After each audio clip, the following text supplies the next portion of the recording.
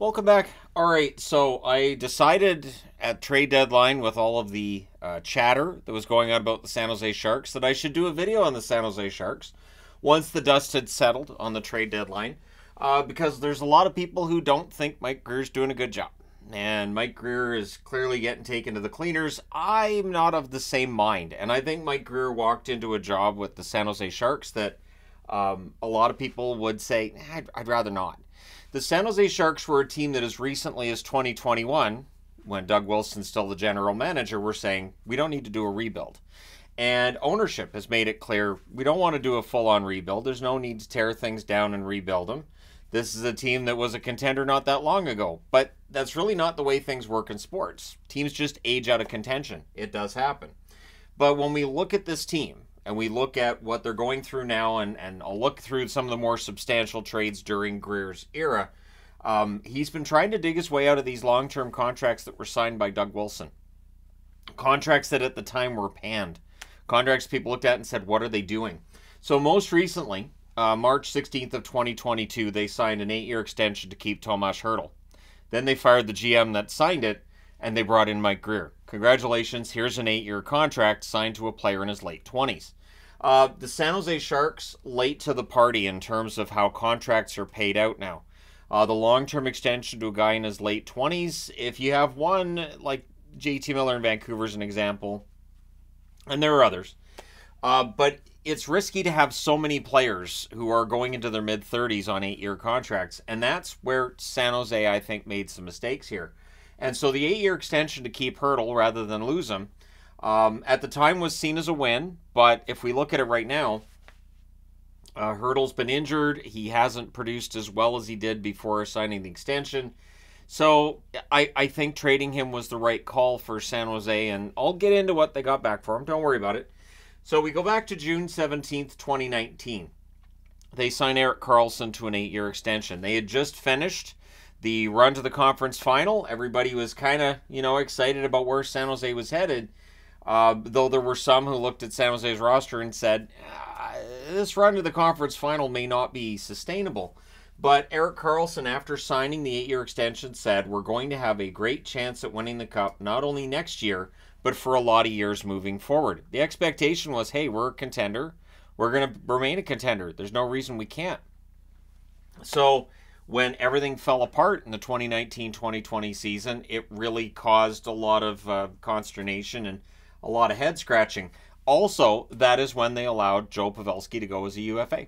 So by re-signing Karlsson and giving him that huge extension, they couldn't afford to keep Pavelski. Pavelski ends up in Dallas. As a Dallas fan, thanks. So for all of the complaints about Grier, I really honestly thought that Doug Wilson was making mistakes right, left, and center when it came to the 8-year extensions. Now, it's not necessarily Doug Wilson. It may very well be that somebody higher up's like, we want to hold these guys long term. And July 1st of 2018, they signed Logan Couture to an 8-year extension worth $8 million a year. July 1st of 2017, they signed Marc-Edouard Vlasic to an 8-year extension worth $7 million a year. So money, money, money, hand over fist. And again, 8 years, 8 years, 8 years, 8 years. And in each case, to a player whose best days productively are either right now or behind them. And these contracts aren't necessarily going to age well, and you're signing one every year. 8 years, 8 years, 8 years. And then there's a 3-year break before you sign Hertl to that 8-year extension as well. So, tough time, right? If you're a general manager, it's tough to look at all those 8-year deals, right? And they still have a couple of them on their books. So, at the time that Mike Grier's hired, July 5th of 2022, the Sharks went 32, 37, and 13. And I remember the conversation being, so how about a rebuild? And the answer being, no, we don't want to do a rebuild. We think we can contend for a playoff spot. To which, a couple years ago, a lot of people, myself included, thought, well, that's crazy. They're not contending for a playoff spot. So July 13th of 2022, about a week into his job, he trades Brent Burns, retaining $2.72 million of that contract. Lane Peterson goes to the Carolina Hurricanes as well, and coming back to San Jose, Steven Lawrence, Eetu Makiniemi, who we haven't seen at the NHL level this season, and a 2023 third that they used to draft Jaden Perron. So we don't know whether or not Jaden Perron's going to be an NHLer at this point. Burns has had a career renaissance with Carolina, but they had to make that move. That move, July 13th of 2022, allows Erik Karlsson to have that fantastic season he had his last year in San Jose, because you're not trying to split the time between Burns and Karlsson. You don't have two number ones. You have an undisputed number one defenseman, and so Karlsson parlays that into a 100-point season. August 29th, 2022, the mistake takes place. This is a mistake. Adin Hill going to the Las Vegas Golden Knights in exchange for a 2024 fourth-round pick. Now, I'm not saying Hill played great in San Jose, but I have always liked Hill going back to when he was with the Coyotes. I remember people questioning my sanity for thinking Hill's a good goaltender. I remember seeing comments like, what does THG see in Adin Hill? And now he's won a Stanley Cup and number one goaltender, and yeah, a pretty good goaltender. He just needed the right break. I'm not saying if they hadn't traded Hill that Hill would have become the number one in San Jose. We have no idea. But looking back, a fourth-round draft pick, yeah, Vegas will pay that price for a Stanley Cup, sure, especially since they haven't had to worry about that draft pick that's been lost as of yet. So February 26, 2023, this is the first trade where we really see Grier getting criticized a lot, where Timo Meier ends up going to New Jersey. There's a $3 million retention on that contract. Zachary Emmond goes the other way, as well as Scott Harrington, Santeri Hatakka, Timur Ibrahimov, as well as a 2024 fifth-round pick, which had been Colorado's pick. And in exchange, San Jose gets back players, Andreas Johnsson, Fabian Zetterlund, Nikita Okhotiuk, who has since been swapped to Calgary for a draft pick, Shakir Mahatmadulin, a 2023 first, which was used to draft Quentin Musty, as well as a 2024 second. I didn't put it on the board, I'll mention it here. There's a condition if New Jersey reaches the conference final this year that upgrades to a first. New Jersey's not going to the conference final this year. And interestingly enough, part of the reason being, they did sign Meier. They did sign an 8-year contract with Timo Meier in New Jersey, but he hasn't performed up to expectation. Recently, he's been better. But you look at this trade now and you realize the other solution for San Jose would have been to keep Meier and sign him for 8 years. It didn't make financial sense for them to keep Timo Meier.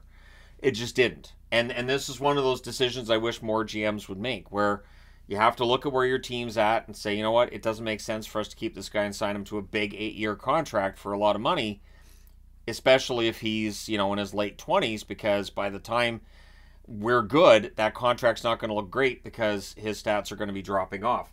But still, letting go of Pavelski was a huge mistake for them because he doesn't age. So I think this trade's worked out pretty well for San Jose. I do. I honestly think you look at it, Zetterlund's been their most dangerous forward this season.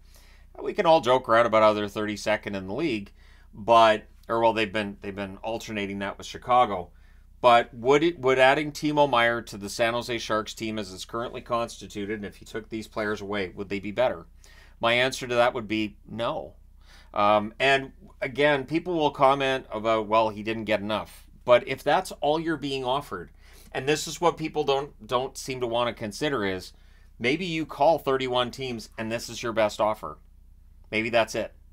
So if you hold on to the player, you're going to have fans and media saying, why are they holding on to this guy? They need to trade him. And then when you trade the player, you get, they should have got more back. But the way that I used to put it before I had a channel and everything, if I was talking to somebody on message boards and forums, and they would say, this team should have got more for this player, I would say, okay, all right. So which team should they have traded with? What assets would that team have traded to them? How do you make that work? Show me your work. There were times where somebody would say they could trade with this team, and the trade would be ridiculous. And I'd be like, there's no way that team would offer that much for that player. And I think at times we overestimate what a player's worth based on name value. And so for a team acquiring a player, they might go, you know what, that's a big name, but you're asking us to take on this guy who's going to want an 8-year extension. You're asking us to take on this guy who's maybe he's had injury issues. Maybe he hasn't had a really, really productive year. General managers are going to play hardball because they don't want to pay a ton for a player, right? And in this case, I don't know if New Jersey would redo this. I don't know. Because by adding Meier, there's a lot of issues that the team in New Jersey has right now that are not scoring related. And if you take Meier out of that lineup, yes, that would hurt their offense a bit. But if you had that the millions and millions of dollars they gave Meyer, and if you use that on a goaltender and a defenseman, right? Like, it's an argument that people use over and over and over again about Toronto. They're not the only team in the league that can make that kind of an error where the amount of money that's invested into forwards might be a little bit high, that kind of thing, right? But I think San Jose's done all right with that trade. I will defend that one. I think that one turned out okay. And again, at the time, we all looked at that and went, because Zetterlund looked lost in New Jersey at the time of the trade. I think Zetterlund's been pretty good. I think he's earned the right to stay in San Jose for a while. March the 3rd of 2023, they traded Vlad Nemesnikov, who they had acquired for Mikey Asimon, to Winnipeg for a 2024 fourth-round pick. Now, I think Winnipeg's quite happy with this trade. It's why it's on the board, because Nemesnikov's been a really solid addition for Winnipeg. It was a really smart move to pick him up, not dissimilar to Adin Hill going to Vegas. The difference being, at this point, we don't have a Stanley Cup for Winnipeg. I don't want to be a doom and gloom guy. Maybe they do get a Stanley Cup. Maybe Nemesnikov gets the game winner in Game 7 of the Stanley Cup final. But that's definitely a player that has worked out really, really well for the Winnipeg Jets. June 27th of 2023, they traded a 2023 sixth-round pick, which became Cole Brown, to New Jersey in exchange for Mackenzie Blackwood. So for the New Jersey Devils, yeah, Blackwood had to go, and San Jose picks him up. Now, keep in mind, this is the same team they dealt with here. If you add Blackwood to this trade, to the Meyer trade, and you add a sixth-round pick on this side, all of a sudden that trade looks like it might kind of favor San Jose. Blackwood's had a good year. I would even argue Blackwood's had a better year than Vanacek or Dawes or Schmid. And now they've traded Kakinen in exchange for Vanacek, and they got a draft pick in that trade as well. And Kakinen at times has looked good, at times not so good. So the fact San Jose gets multiple assets, and I understand too that the contract that they acquire with Vanacek is a higher price than the one they gave up with Kakinen, I still think that's a good trade. I do, because they added an asset, and it's not like, you know, Kakinen was going to be this fantastic goaltender. I don't expect an Adin Hill like turnaround from him. It could happen, sure. So I think that Blackwood trade was pretty good, and I think they've done a really decent job with New Jersey, to the point where if San Jose calls New Jersey, I wouldn't blame them for saying, don't answer that. Just let it go to voicemail. So August 6th of 2023, there's a big three-way deal. And there's definitely something to discuss here. And this was where I think we got a picture of just how much San Jose had committed to just the full teardown. So going to Montreal, Jeff Petrie did not stay in Montreal. Casey DeSmith did not stay in Montreal. Nathan Laguerre, who was traded this week in a minor league deal, he didn't stay in Montreal. I believe it was Laguerre that went. And a 2025 second-round pick that was Pittsburgh's goes to Montreal in exchange for Erik Karlsson with $1.5 million retained by San Jose. Dylan Hamaliuk going to Pittsburgh as well.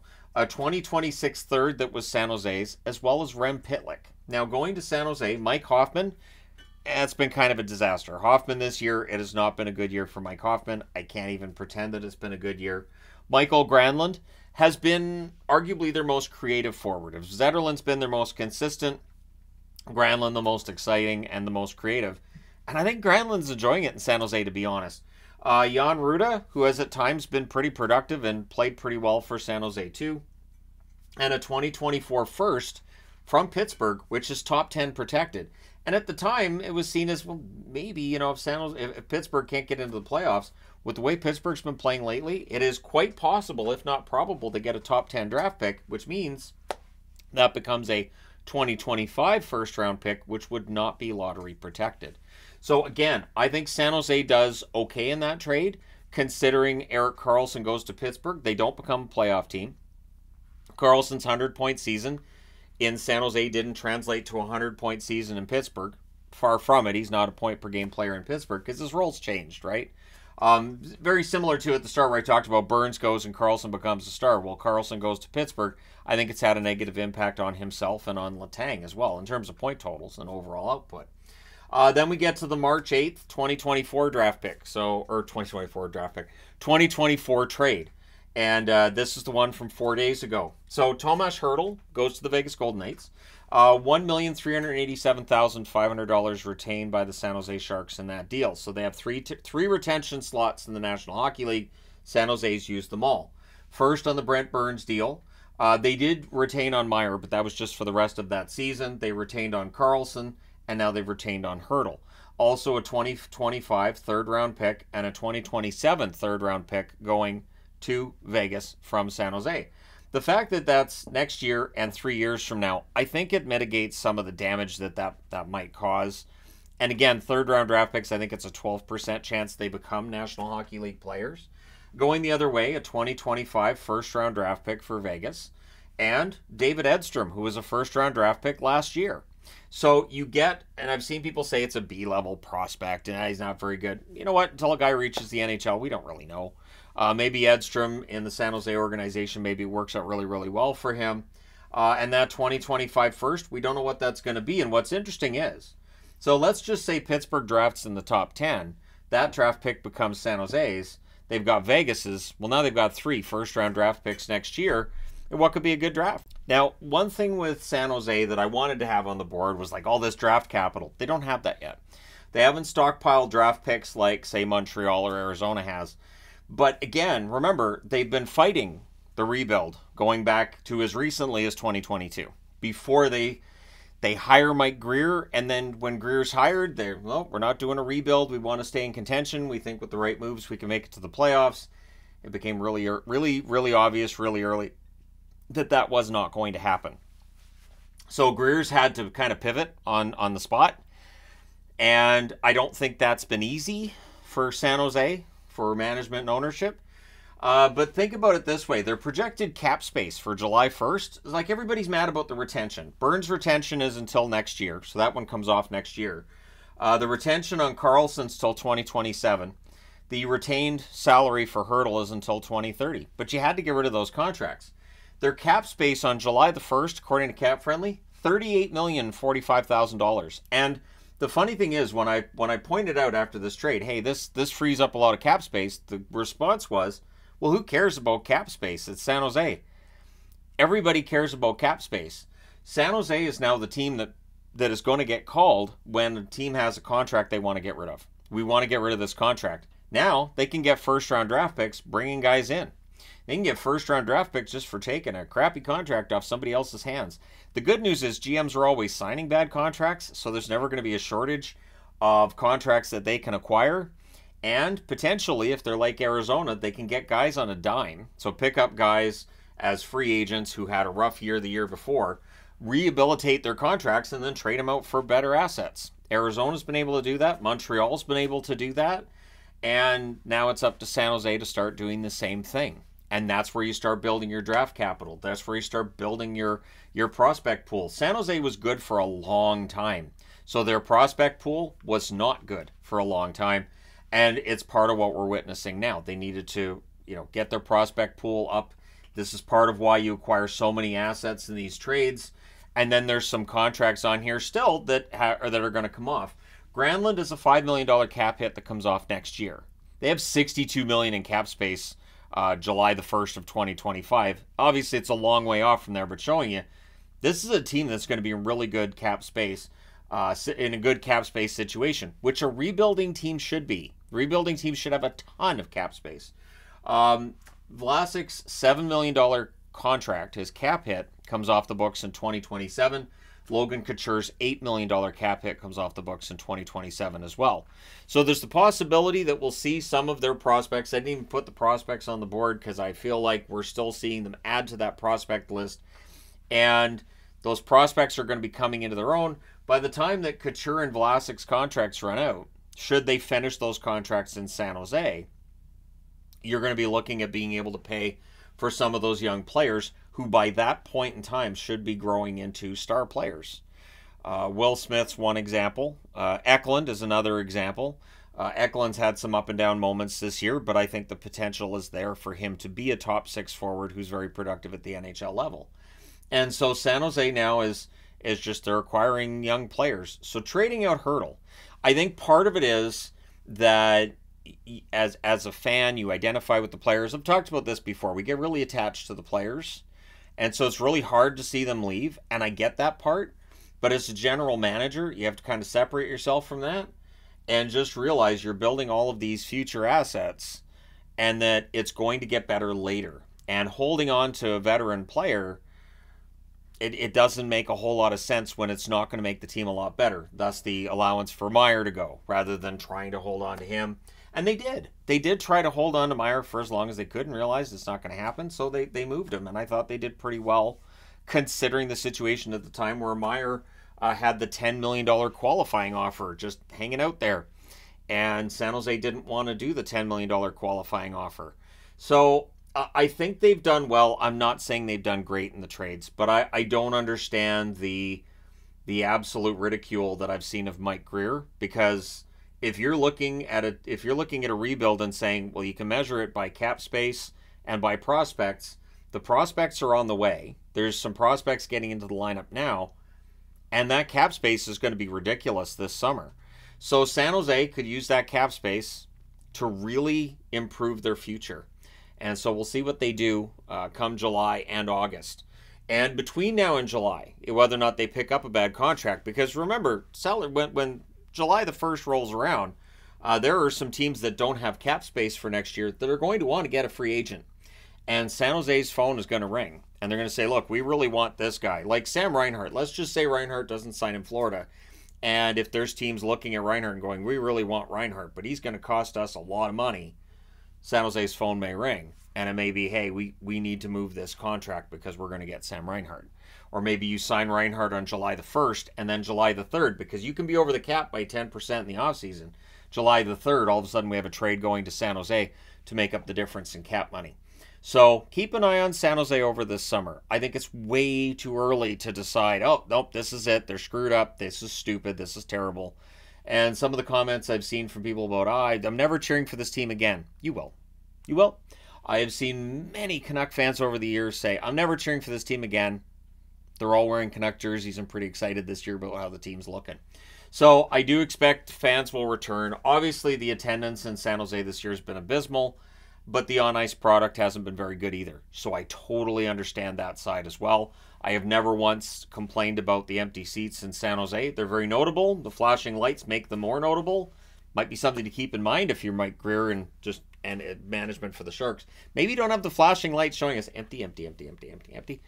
Maybe just hold off on that until the team gets better. Anyways, let me know your thoughts in the comment section below as always. Don't forget to hit like and subscribe in the event you haven't done so already. I wanted to do a deep dive into the Sharks today because I feel like it's really easy to take the hurdle trade and just slap that down and go, see, this is an example of how bad this team's being managed. But you have to look at it in the grand scheme of things, which is we need to get rid of these 8-year extensions. We need to get rid of these anchor contracts. And for these veteran players, they generally don't want to be in a rebuilding situation in their 30s where they know your time in the NHL is limited. You want a chance to win a Stanley Cup. So we'll see what happens with Couture, Vlasic, Granlund. I would expect Granlund probably stays for next year, and I think Couture and Vlasic will decide what happens with them as well. But the problem being, I will agree, with the retention slots all being used, it makes it far more difficult to move Vlasic or Couture because teams would want you to retain salary. So we'll see what happens. Let me know your thoughts in the comment section below, and hey, I will talk to you again soon.